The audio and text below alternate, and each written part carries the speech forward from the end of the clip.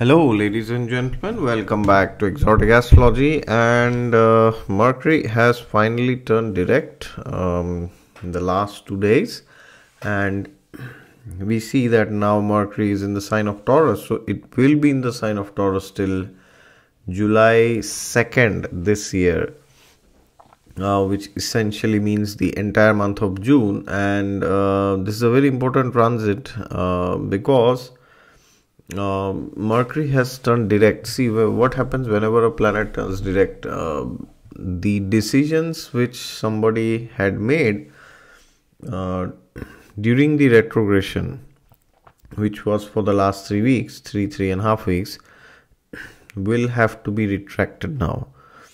Those decisions might have experienced certain flaws, because of which they might have been forced to take them back, right? So therefore, now when Mercury has turned direct, it is essential that we understand the flavor of this transit and try to analyze what is that which we could have done,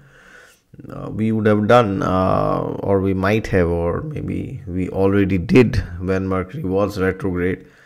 And what are the things that we have to correct now, right?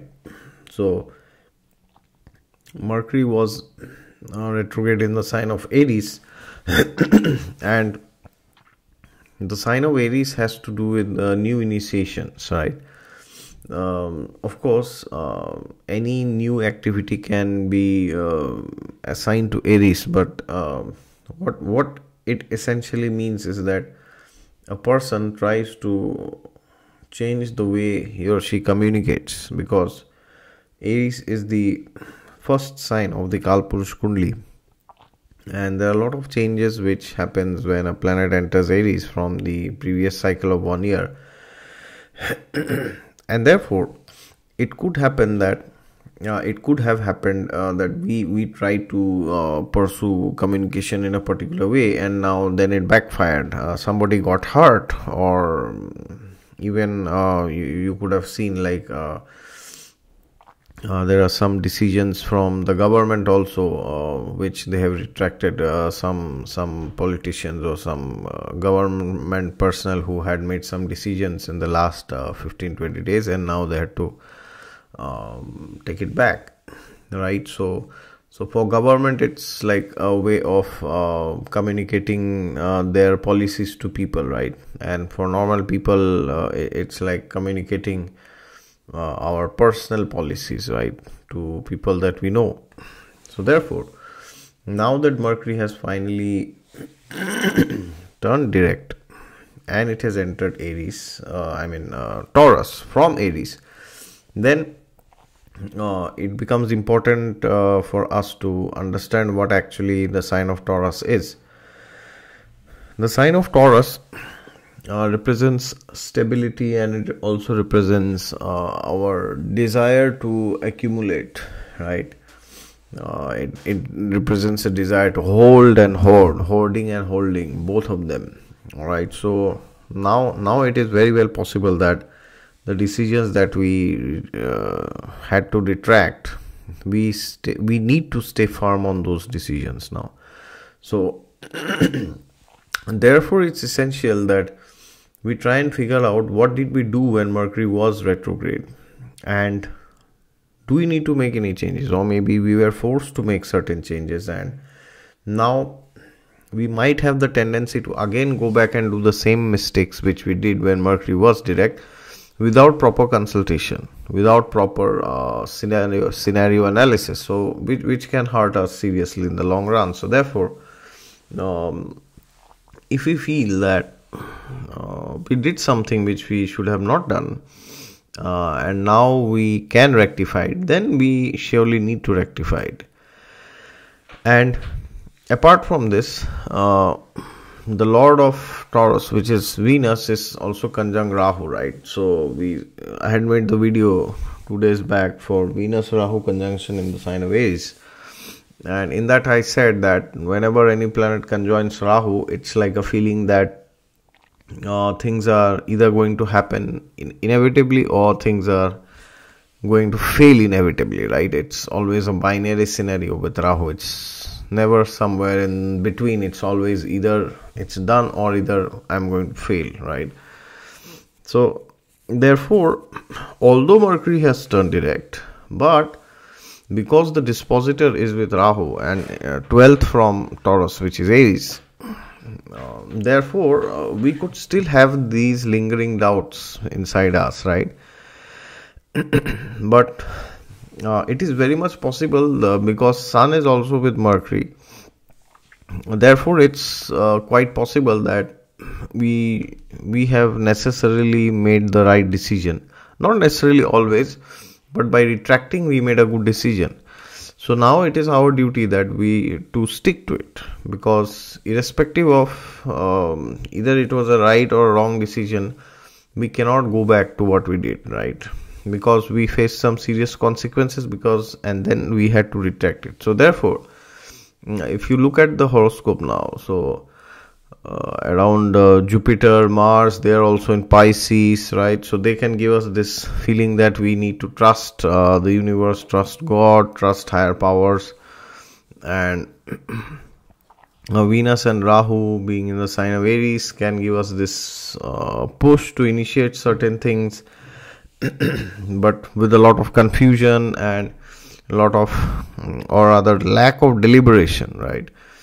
So therefore now it could be a good time for us to trust God, trust the higher powers, and trust the fact that we did a mistake, acknowledge the fact that we committed blunders, and therefore learn the lesson and try not to do it again in the future, right? So that is something which is very important, because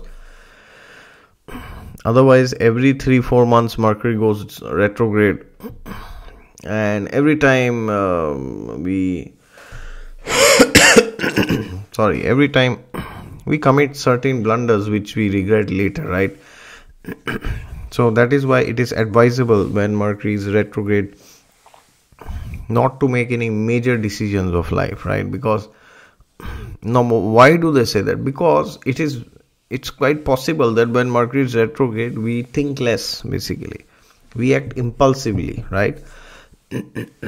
So when we act impulsively, then we regret later. So now, once that we have figured out what went wrong, and we are on the path of course correction, we have now figured out our compass.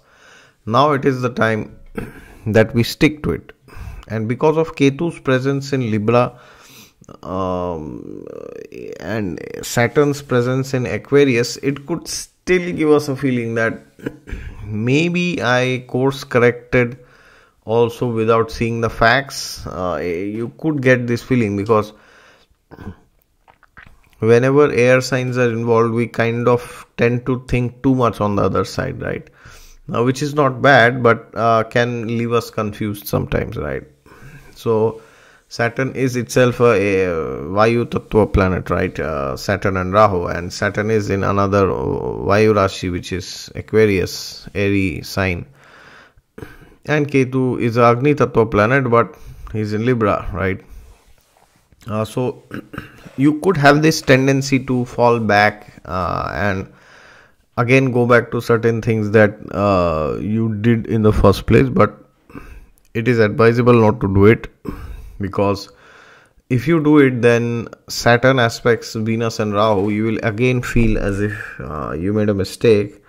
So therefore, now even if you go back to something, please make sure that it is something which you have done after proper deliberation, right? So consult your seniors, your parents, relatives, friends, or colleagues, or your anybody, or your Shiksha Guru, or your family astrologer. And if you feel the need to take some time and reflect on it, then please do it, right? You have already made a mistake, so do not make a mistake again, right? So that could leave you regretting later on, right? So therefore, it is important that you understand that this transit in Taurus, although Taurus is the sign of stability, but because of Venus Rahu conjunction and Saturn Ketu's position, it could still give you a feeling that you did not make the right decision and you should think of the other side, right? Which is again not wrong. It's always good to ponder on all the sides, but understand that eventually you have to make a decision. So best is to stick to it, all right? And of course, for specifics, it will depend on your horoscope and your dashas and your Mercury's placement in the original birth chart, all right? So if you're new to the channel, then please subscribe to it down below, and thank you for watching this video. And if you want a consultation from me, please go to my website down in the description section. God is there with you all the time. Just look to him and he will help you to make the right decision. Thank you.